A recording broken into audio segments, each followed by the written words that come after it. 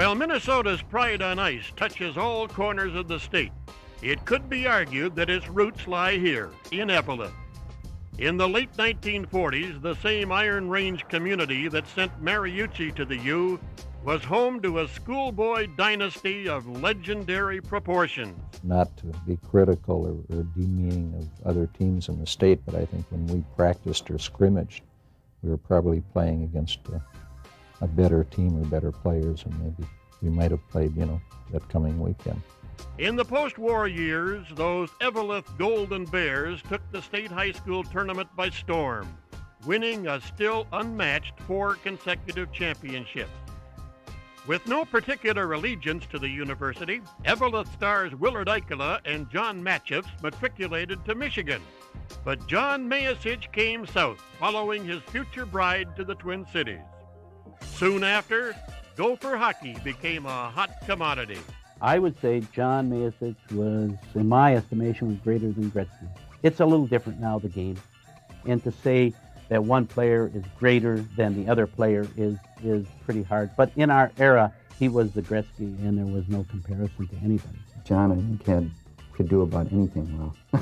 Any position outside a goalie. He tried that one time, once. In 4 years, John Mayasich turned the Gopher record book into his personal diary, setting standards for points and goals scored that still live today. Among the milestones, a 6-goal game against Winnipeg and an 8-point effort against Michigan. I like it said that I was one of many. To get the number of assists I had, you have to have some pretty good people out there putting it in the nets. Unquestionably, he did.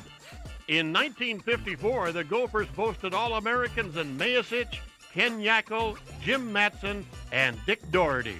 Dick could put the puck in the net, just had a sense of the game. I'm not going to compare him with a Gretzky, but Gretzky isn't what you call brilliant. He just happens to be there. Doherty happened to be everywhere. Gene Campbell was the captain and future Olympian. Wendell Anderson was a defenseman and future governor. Bob Johnson was a winger who would someday become a Badger. And Dick Meredith was a speedster who collected Olympic medals in both 1956 and 1960.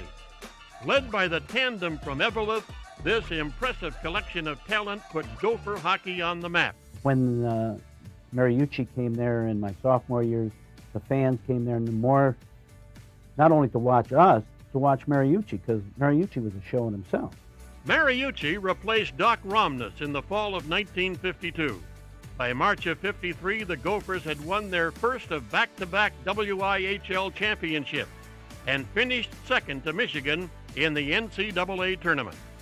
1 year later, Minnesota returned to the Final Four with a vengeance, ripping favored Boston College 14-1 in the semifinals.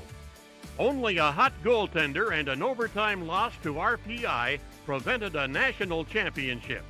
In all my career, I would say that that was the toughest thing to take.